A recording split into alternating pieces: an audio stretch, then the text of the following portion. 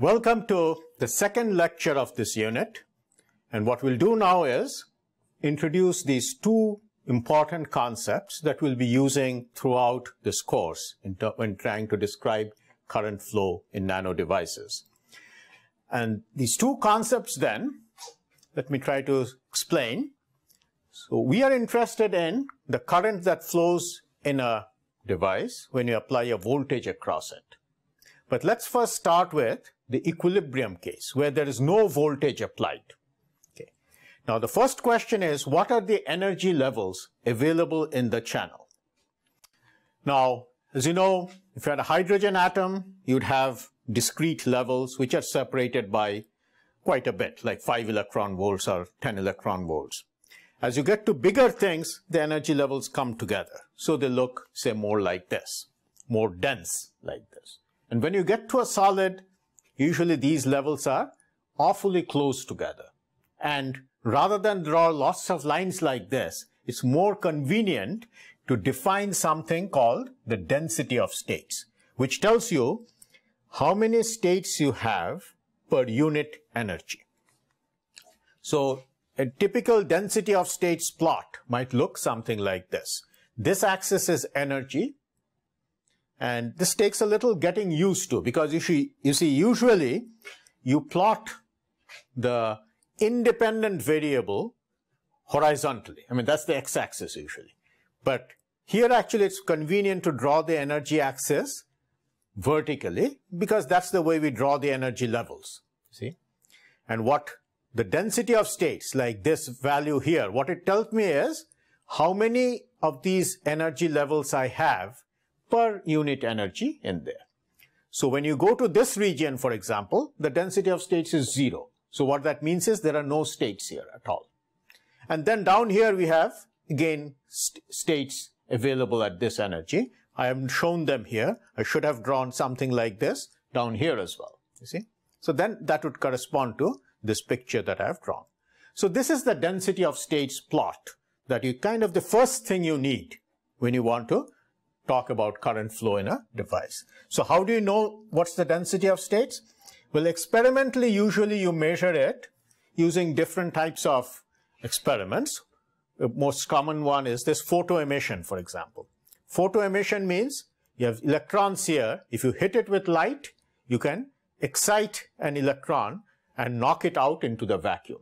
So the idea is, an electron inside the solid, of course, stays there because the energy here is lower than if it is outside.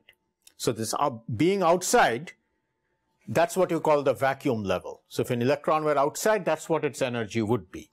Inside the solid, it's something less than that. And so if you take that as 0, it would mean all energy levels in a solid would be negative quantities. I mean, that's why they stay there. Otherwise, they would jump out.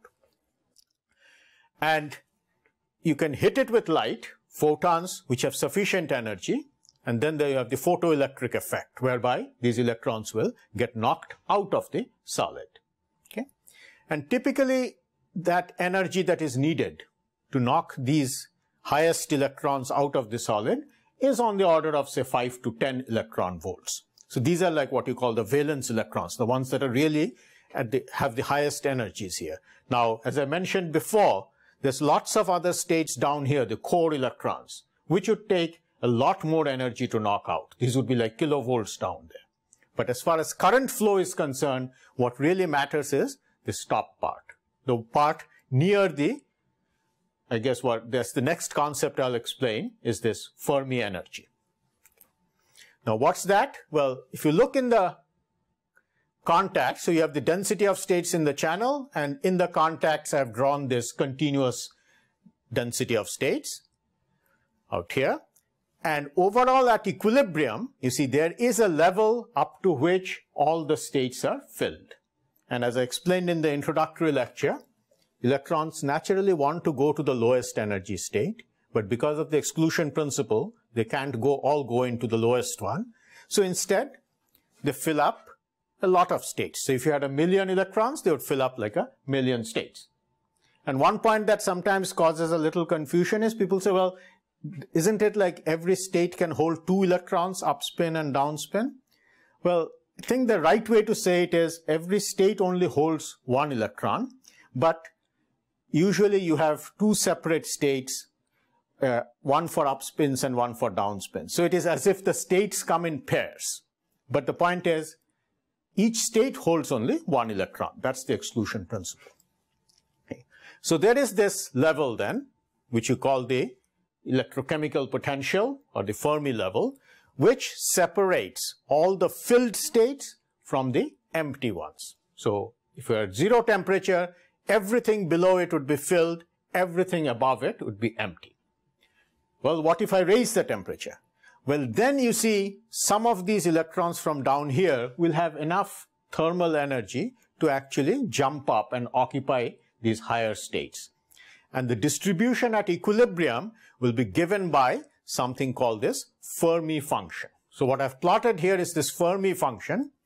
Again, the axis on this vertical axis is E minus mu. That means it's the energy referred to mu, which means at mu, this axis is 0. And then E minus mu, here E is greater than mu, here E is less than mu. And it's divided by this quantity kT. That's something that also appears all the time in our discussion. So this is called the thermal energy. This K is called the Boltzmann constant, and T is the absolute temperature. And the actual mathematical function describing this, you see this function you'll notice at energies far below mu is 1. And that's what you'd expect, because far below mu all states are filled. And what this function tells you is what fraction of the states are filled. So down here we expect 100% to be filled. So the function is 1. Up here we expect them to be completely empty. And so the function is 0. You see? So function goes from 0 to 1. And the mathematical form of this function looks something like this. It is 1 divided by 1 plus exponential E minus mu over kT. So when that quantity is negative, then it is exponential of a large negative number, which is 0, and so the function becomes 1. When that number is big, like exponential of a positive number, that's a very large number. And so 1 divided by a large number, that's what makes it a very small number. It goes to 0. So you could take that function, plot it out, and see how, these days it's very easy to plot it out on MATLAB or Mathematica, whatever you're comfortable with, and you can see how that function will look. And one thing, as I said, is very important that comes up often in your thinking and your discussions is this thermal energy, kT. And that kT is roughly 25 milli-electron volt. You see, it is the dimensions are energy, and the MKS unit for energy is joules. Joule is like a coulomb times a volt. But what is commonly used though, in terms of describing electronic energies, is rather than joules, we usually use electron volts. And this is a milli-electron volt. So if you write it out, 25, the milli is the 10 to the minus 3, and electron volt is like 1 electron times 1 volt. So how would you convert it to MKS units, like if you want joules? Well, 1 electron is this 1.6 times 10 to the minus 19th coulombs. So you can see that if you wanted to write energies in joules, you'd usually always be carrying around this 10 to the minus 19th type of thing with you. And that's inconvenient. And so what's commonly done is when you talk of energy, you talk in terms of electron volts. But you should be clear on how to handle the units and how to convert them. Okay. Well, one last thing. You see, so we have introduced these two concepts, the density of states and the Fermi function, but we talked about what the picture looks like at equilibrium. If you apply a voltage, go away from equilibrium, then what happens is, as I mentioned in my introduction, the two contacts, instead of both having the same electrochemical potential, they shift with respect to each other. Because when you have applied a voltage, the positive side, all the energies, including the electrochemical potential, which tells you how far they are filled, everything sinks, everything goes down. So that's why on this side, everything is lowered by QV. So this is the picture then that we'll use in our next lecture to discuss a formula for current. So we'll talk about how electrons flow. Thank you.